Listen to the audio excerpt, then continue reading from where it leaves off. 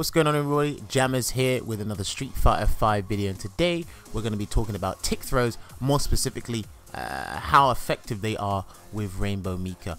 Now, this is something that I'd expect, everybody, from low level play to top level play for Rainbow Mika. But we're not going to be talking about the generic tick throws, which I will go over those in general, but we're going to be doing it with, and I was very clueless. I was probably scratching my head as to what to call this video, but we're going to be talking about tick throws using two light attacks with Rainbow Mika. That's probably what I'll title it. If someone come up with a better title, or maybe even a completely different title, that'd be much appreciated in the comment section below.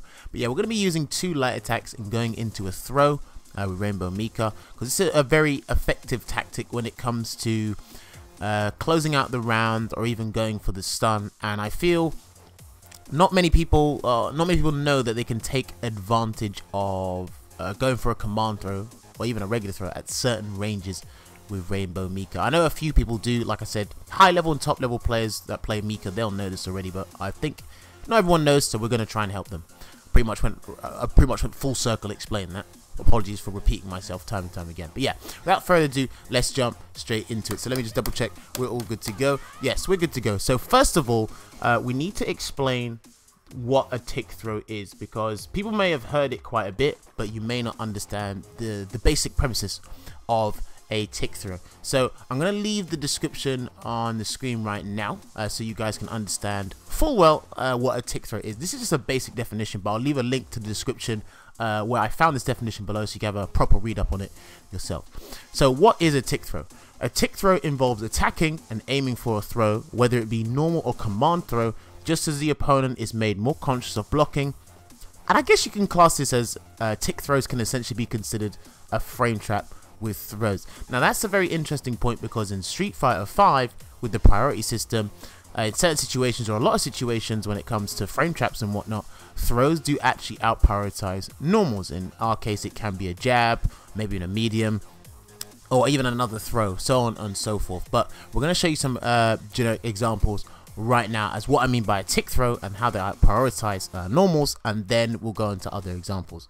So let me just get the computer. Yes, the computer is guarding all perfect. That's what I was doing in last training mode. So I've got CPU Mika to do a jab. Now a tick throw, essentially what you've probably seen a lot but didn't know the proper term for it in Street Fighter 5, or heck, in other fighting games as well. I think the term did originate from a Street Fighter game. I can't actually remember. Don't take my word for gospel. But you essentially go for a light, or you continue to do light pressure. I've got the CPU doing jab, but let me take that off for a second. So you continue to go for light pressure like this, but then you go with the intent to do a throw, whether it be a command throw or a regular throw. They have to be in range of the throw to connect. Now, doing it with lights, it's all depending on the pushback on block that the light generates. So if I do a crouch light kick, I'm still in range of a regular throw. If I do a stand jab, I'm still in range of a regular throw. If I do that, regular throw, and if I do that, regular throw. So that's basically what a tick throw is. Just going with lights and just going for a command throw afterwards, just to try and catch them off guard, or if they're more conscious of blocking something, which is what this is really helpful with command grab characters, because tick throws are kind of essential to their game plan. Some people, I'd say the older generation, find it as a very cheap tactic, but I don't know, I found a personal love for tick throws, and I always like to go for them for some weird reason. But with command grab characters, I feel it's imperative and essential. Now, going off what I was saying before, with Street Fighter 5 in the priority system, if you're in a situation where we're going to do Mika's jab, which is +2 on block, and I go for a command grab, the command grab will out prioritize the jab and it'll beat it. So that's essentially a frame trap with throws, hence why I put that in the definition of a tick throw before, because that's important information to know. So you can actually out prioritize normals, especially lights. If you get your frame traps on point, or yeah, if you play frame tight, you can actually just beat out a normal. I don't think that used to happen in the old games. I can't remember if it did. It should be normals out prioritize throws in that situation, but this is why throws are very prevalent in Street Fighter 5, because you can actually frame trap with them due to the priority system. So yeah, that's going to be the generic example. Hopefully that made sense of a tick throw. So yeah, just do a light and then you go for a grab, or you can do multiple lights, but as long as you're in range, you should be able to land or go for that tick throw basically. Yeah, hopefully that explanation makes sense. Now what we're going to be doing is, this is the main part of the video. This is the core of the video, or the crucial information part. It's doing throws, mainly command grabs, with 2 light attacks. So this is basically like understanding the ranges of where you can do a command grab. And you may have seen this at high level, you may have seen me do it in certain matches, or you may have been doing it yourselves, but we're going to be putting it in an actual video format so people can reference this properly and understand exactly what I mean. So as I said before, a tick throw can be done with 1 light and then you go for a regular throw.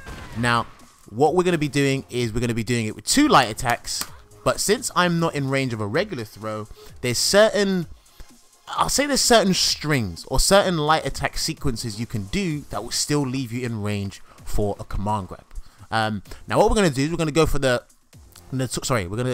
notorious command grab first, which is EX Rainbow Typhoon. Just so you know what it looks like. I know people should know what it looks like, but there's some people that might go, oh, what's the EX Rainbow Typhoon? Know what it looks like. So the EX Giant Swing.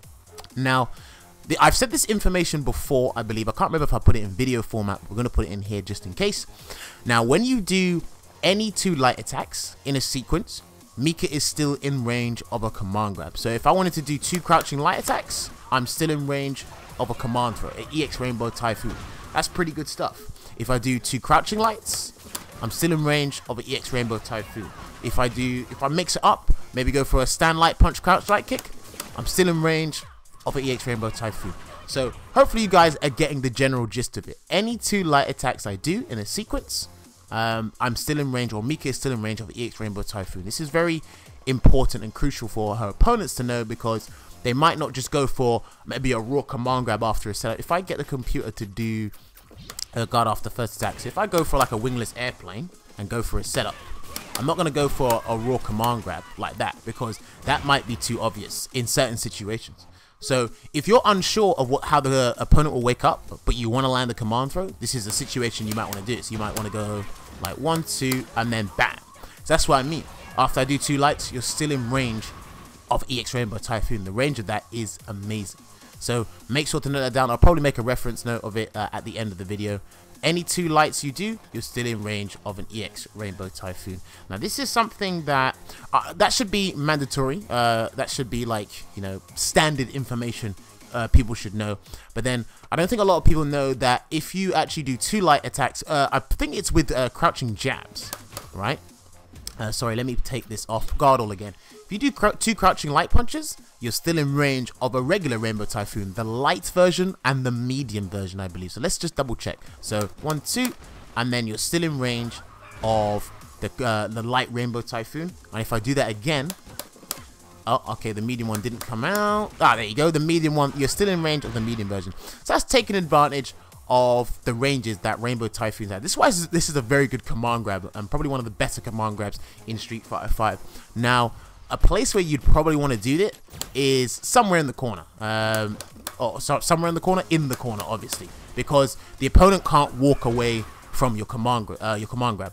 Now, one thing that's important to note down when using Rainbow Mika or grappler is if your opposing character has a decent backwards walk speed, because a lot of people tend to walk out of things in Street Fighter 5 because walking back in general is very potent. Not many characters can capitalize or fully punish opponents for walking backwards via a low. Mika is one of them, but when you're in the corner and you do like 2 lights for the tick grab, you're still in range of a light Rainbow Typhoon, a medium one, or like I said before, you're definitely in range for an EX Rainbow Typhoon there. So again, it's just knowing those ranges. I don't think you can do the heavy one because the heavy one has the poorest range. Yeah, the heavy one has the poorest range. However, and this is me playing frame tight. As you can see there, I'm doing crouch jab into stand jab, but because crouching light punch is +1, that will change stand light punch from a 4-frame button to a 3-frame button, so that could trade with other 3-frame button characters, so you won't get that situation. Whereas if I'm doing this, it's basically changing crouch jab from a 3-frame button to a 2-frame button. So that's why you're doing it with 2 light punches and still in range, and that's why the heavy version will not be in range of that, if that makes sense. This is going to sound like a bunch of gibberish coming out my mouth, but hopefully you guys are seeing the pattern of what I'm trying to explain to you, using tick throws via 2 light attacks instead of 1. Now, Another thing you can do as well, this is more effective in the corner, but I'll show it mid-screen first, this is why I was saying, going back to my point, Oz, you need to understand how far the opponent gets pushed back on block via certain attacks, and because light attacks have low block stun and you recover from them very quickly, you can catch the opponent off guard. Oh, of course, just a piece of side information here, so you should know, all of Mika's light attacks are plus. It's just stand light punches +2, the rest of them are +1, which is why it's important to know the block stun, the range on the pushback, etc, etc. Now, going back to what I was saying, if you do again 2 light attacks, if you do stand light kick and crouch, stand light kick, crouch light kick, you're actually still in range of an EX Brimstone. Now, I've shown this before, but the reason this is important is because with giant swing, Rainbow Typhoon, you send the opponent away, and sometimes in the heat of play and just to build momentum, you don't want to throw the opponent away from you and go back to neutral unless it's going to stun or kill the opponent. You want to do Brimstone as much as you can to take him close to the corner to make sure you can accentuate what Mika's all about, just mixing up our opponent like so many times in the corner. That's why with this little tick throw string, I should say, or block string, that the EX Brimstone is still good. Now, you're not actually in range of any other grab because you're too far, because the EX version has the maximum range. But as I was saying before, this is why it's better to do it in the corner. Most of these sequences I'm showing you, they are super effective in the corner because the opponent can't walk anywhere. They can jump, they can neutral jump or jump forward.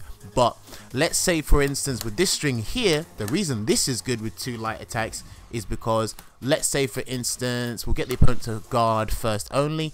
Let's say they block that, but then they're anticipating the tick throw from you, whether it be a regular throw or not. You can clip them with the low, and if you've got 1 bar for the EX Brimstone, you can go, oh wait, it's confirmed, let me confirm into EX Shooting Peach. So that's where the real mix-up lies, in that little string there. Having 1 bar for these tick throw sequences is really good, but again, they're most effective in the corner. And again, another piece of information, I'm just going to be chucking random pieces of information about you, but they're all important and they all correlate with the point of this video, which hopefully you guys are understanding. When you're tick throwing, let's put it like this. This is a very easy way of doing it. Right, if you want to tick throw the regular grab, only 1 light attack will work. Yeah, because if you do 2 light attacks, like I said, the opponent's out of range and you're not in range of a regular throw. So if you want to tick throw with a regular grab, do 1 light attack, then regular throw, and of course you can mix it up with a command throw as well, really mix it up with a button. So there's 3 options of the opponent has to guess which one of the 3 is coming out. But if you're tick throwing with a command grab via the 2 lights, you're still in range of certain command grabs there. So hopefully that makes sense. So that's generally the point of this whole video. So it's just one of those things where I know some Mika players know, but not all of them know about this and don't understand the ranges. So it's better to put it in video format, showcase some examples, and have a little bit of explanation, running commentary over it as well.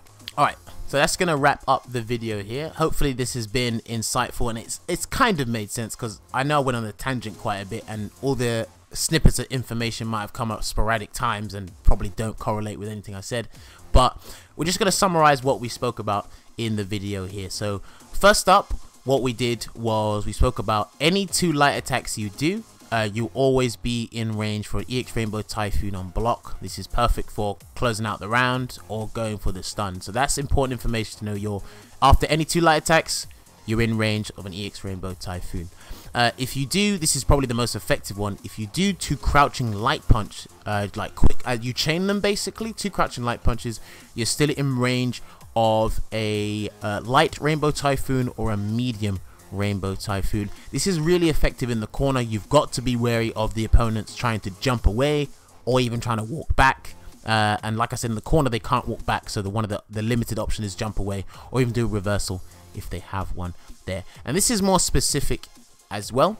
If you do stand light kick into crouch light kick, you are still in range of an EX Brimstone. But as I said before, if the opponent is anticipating a tick throw or a command grab, you actually can clip them and convert into a combo into EX Shooting Peach. And of course, one way to simplify this, to make it the basics of the basics, if you want to tick throw into a regular throw, you do one light attack, then go for the regular throw, or mix up with command throw or button. But if you're going for a command grab and you really want to throw off your opponent, do 2 light attacks like those certain sequences are telling you, to keep them guessing like you're going to end with a string or something, or you're just going to end via a button, and then go for the command grab and catch them off guard there. So hopefully this has made sense. Yeah, just a generic thing about tick throws, I guess. And again, I really didn't know what to call or name this video, so it's probably going to have some weird ass title. But like I said, I'm all open for ideas, suggestion of what the title should be called for this video, and I'll change the title and the thumbnail respectively for that. I'll leave all the necessary information in the description below, but hopefully you guys have enjoyed this video and you've learned something new. This has been your boy HT Jammers, and I will see you guys on the next Street Fighter 5 video. So until then, take care and enjoy the rest of your day.